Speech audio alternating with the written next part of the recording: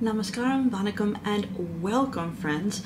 I just want to start today by thanking you so much. I'm absolutely touched and moved by the number of subscribers and how much you guys have helped to grow my channel over the last month. It's just awesome that we can have this community together, and thank you so much for everyone who comments on my videos. I do my best to respond. Sometimes I get a little overwhelmed, but I do read them, so I really appreciate it. Thank you so very much. Now today we have a bit of a special video. Because I've been asked a few times in different videos, how did I find Sanatana Dharma? How did I end up accepting it? And this is a story that I haven't shared in a public forum before because it's very private and very close to my heart. Only like my closest friends know this story. But I thought, you know, it's something that I've kept to myself for 13 years and it's probably time now to share it. So here we go. Now, a little bit about my background before Sanatana Dharma. I grew up in a secular household, however, I did go to Catholic school as a child, and I can remember back then having a lot of problems with the theology that they taught. I can remember being about 10 years old and taking issue with the idea of one true religion, and that's it, and the issue of eternal damnation. And I asked a teacher about it and got in trouble. Because I didn't have enough faith. So I was never really that close with the theology, never really took it on board. I mainly went because I had an excellent education compared to the other schools in my region. And I'm very fortunate for that education that led me up through working on a PhD. So I have gratitude for that, but I didn't really take to the spiritual side of things. Now we should take a time out, because I forgot to say this up front. If this video goes long, which it could, but I'm going to try and like condense it, then I'll just split it into two parts and post them both around the same time so you can watch one after the other. But just be aware there's like a half-hour limit on the camera, so I might have to split it up. Anyway, so let's continue on. When I was about 13, 14 years old, I got really interested in meditation. And I read anything and everything I could on the internet about it, books from the library and bookshops, and I started to practice. Mindfulness, especially breath techniques, and I was really into it. And it was right at that age where it's like you're not a child anymore, you're kind of stepping out into the world, and it's like I learned this new thing about exploring my own inner world, and I wanted more of it. A few years later, through my reading, I came across Buddhism, and I took to it right away. From about the age of 17 or so until my mid-20s, I was a practicing Buddhist. And I was pretty devout, and I had really thrown myself into the practices of the tradition that I had belonged to. I didn't do any formal taking refuge or taking precepts or anything like that. It was more of a home practice throughout my first 4 university years. And I really worked at the prescribed meditations and really wanted the things out of it that all of the teachers said would come out of it. When I was at university, I started to also attend 2 different Buddhist temples, a Thai temple and a Vietnamese temple, that were lovely. But I always kind of felt like an outsider. It was not really, I never felt like I was in the community. Those temples seemed more to be spaces for community fellowship versus serious spiritual endeavors, and I don't say that to detract from them. However, they served more of a cultural function in my experience than they did in terms of teaching the Buddhist teachings. But I stuck with it. And in 2003, so this was like my 3rd year at university, 2nd year at university, I can't remember, I took my first trip to India. And I spent a lot of time there. I was there for a bit over a month, and it was a study abroad, so I was with a group of other American students, and we went all over. We were in Delhi, and we went to Patna and Bodh Gaya, and we went to Varanasi, then we went up to Dharamsala, we went to Punjab, then we went up to Ladakh and spent a week in Ladakh. And I'm going to share some stories with you guys about my first time in India when I go to India in January, because I want to take you to some of the places where I was the first time and how meaningful and special they were. But I'll say this about that experience, was every time we went into a Hindu temple, there was a sense of familiarness and warmth and energy. It really had that Shakti, really had that energy flowing in the atmosphere. There was power there. We went to some beautiful Buddhist temples, especially in Bodhgaya and then up in Ladakh. We saw these like massive statues of the bodhisattvas and beautiful expressions of Buddhism in more of a Tibetan or Vajrayana tantric form. But in all of those Buddhist temples, I didn't get the same feeling. It was kind of empty. And it left kind of like a mark on me, and it made me stop and think for a moment. But I didn't make any life changes. I continued on. And I was working on my master's. I was working on my master's in religion, and my focus was on the intersection between religion and public health. I was interested in how religions shaped people's attitudes, especially around infectious disease. And a part of my field work, I was working in India, and I was also at this time co-leading a study abroad of undergrads to Varanasi. And I wasn't supposed to stay in Varanasi. I was actually supposed to go to some rural Buddhist communities and stay there to conduct my field work.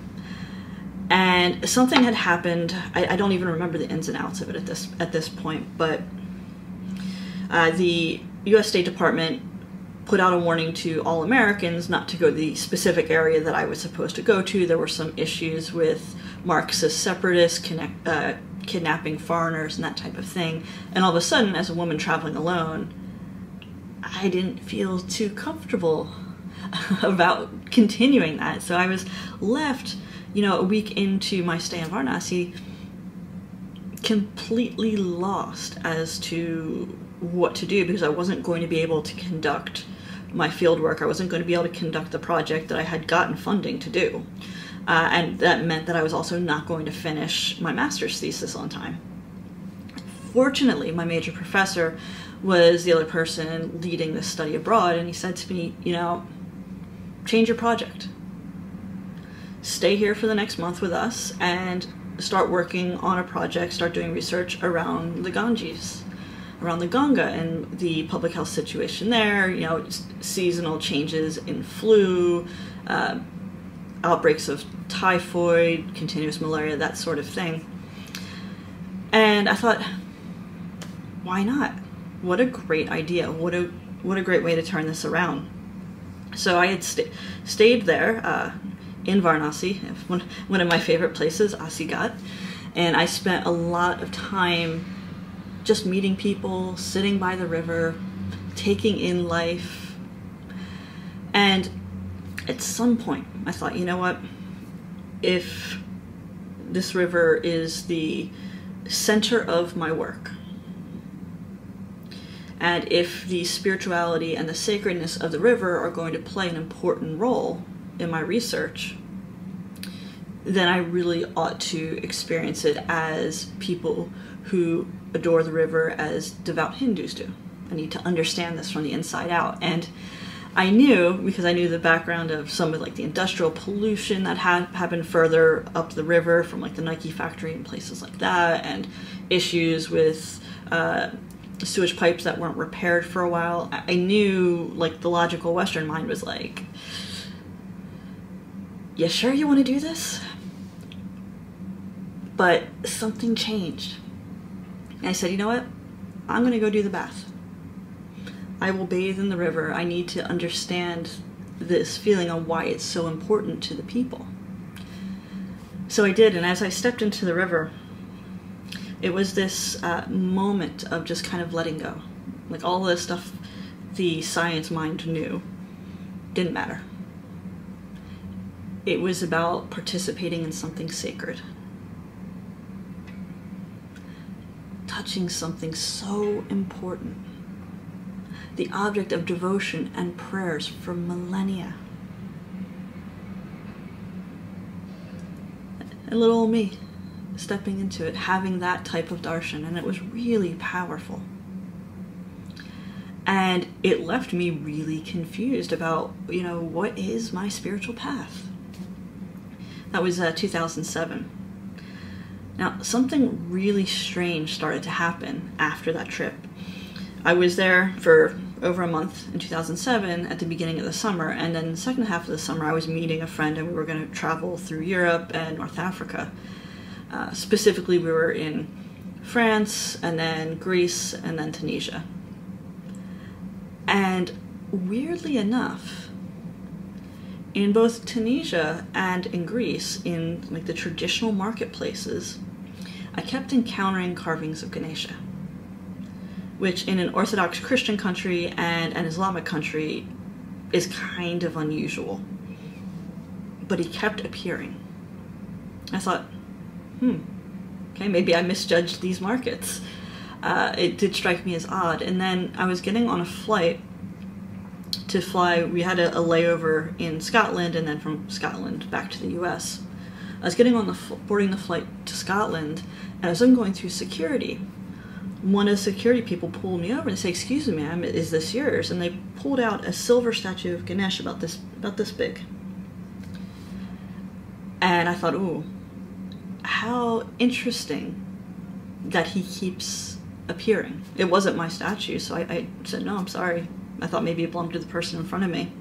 I don't know if they ever found his home, but it kind of gave me chills. Like, what is going on here? So fast forward a year.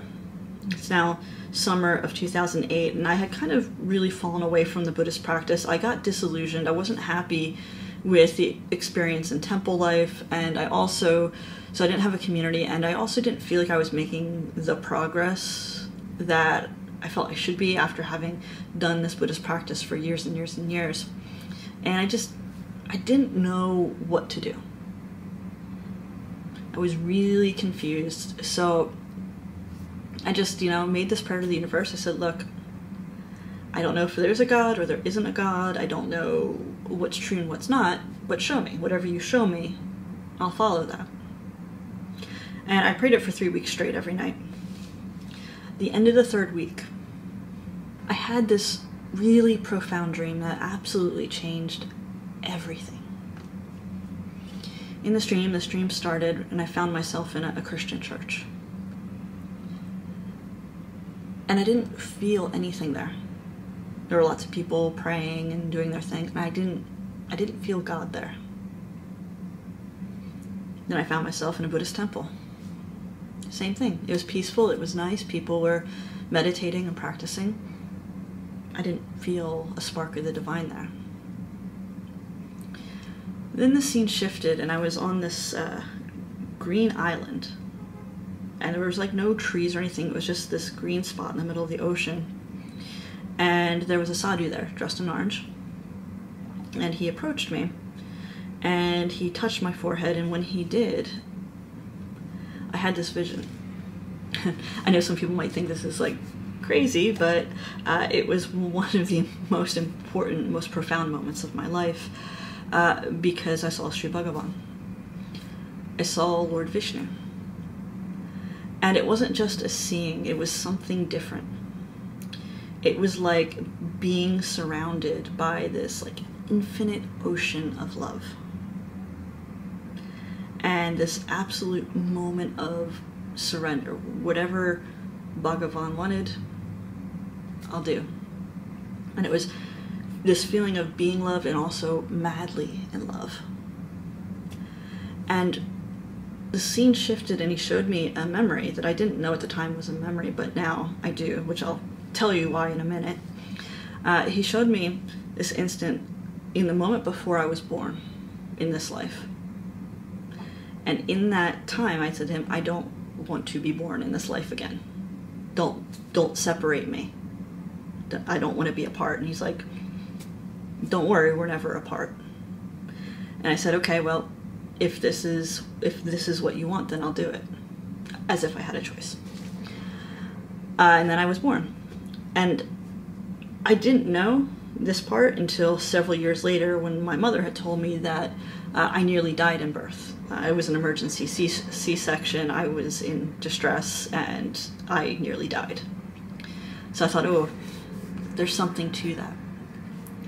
When I woke up from this dream, I was in tears. I was in tears because I had something so sweet, so powerful, so uplifting. And then waking back up into this world, it felt like it was separate, it was gone. And I wanted it back so desperately. So the rest of that day is interesting because as much as it felt separate, everywhere I looked, I could remember like going and standing by the ocean, I could feel Sri Bhagavan everywhere. All around me. I had this sense. I can remember having some pierogies. Pierogies are potato dumplings for my Indian friends who don't know. They're very nice. And I had this sense when I first ate them, like this is all at the mercy of Srimad Narayan. This is his food. This is his creation. It was one of the most powerful and most disruptive moments of my life. And it was the most disruptive because in that instant, overnight, my entire world changed. Everything changed. How I understood reality. I'd gone from being an agnostic because Buddhism doesn't really teach, at least in the sect that I was participating in, didn't really teach about God. They didn't say there wasn't a God. It just wasn't an important concept. So I went from being agnostic to being absolutely in love with Sri Vishnu. So it was this big life transition, and then I had to learn, what does that mean? What does that mean for my life? How do I participate in this incarnation, in this life, in that eternal relationship? What are the rituals? What's the language? What are the do's and don'ts? How do I nurture that relationship in the here and now? How do I nurture that sense of, in Sri Vaishnavism we call it prapatti, surrender. But not just surrender in action, but surrender in every sense of the word. How do I build and have that relationship? When I woke up that day, I knew there was no turning back. This was reality. This was it. I've never, in all the rest of my life, ever have encountered the feeling that I had in that dream. And upon waking up, never. I haven't had it since. So it's not something that like the mind just created, because I had no frame of reference for it. So then from there on, then I had to kind of find, okay, well, where do I fit? I knew that I'm obviously a Vishnu devotee, but what does that mean? What's Sampradaya? What's the philosophy? So I spent a lot of time searching. I spent, the first group that I connected with, as I talked about in another video, were the Hare Krishnas, were ISKCON, because they're kind of the main introduction to Vaishnavism in the West. And I have such fond memories of the kirtans and the prasadam. I'll still go to, we have a temple here in Manhattan, I'll still go for kirtan sometimes. And it was kind of the only place that I kind of felt like I had a spiritual root. However, it never quite felt right, just because of my preferred form of the divine. I love Krishna. I had a picture of him, and I'm very close with him, but really Srimad Narayan and Venkateshwara are kind of the main forms that I really connect with. So it was just like little things like that. But I took in like everything that I could, and much of what I know about being a Vaishnava, even though I'm not in that Sampradaya, is thanks to them, thanks to Srila Prabhupada and ISKCON. So then I had to do research on my own.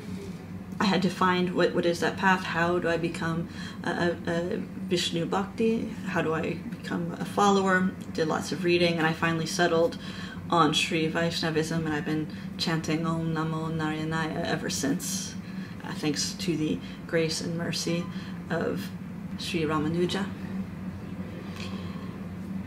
And here I am. This is my story so far.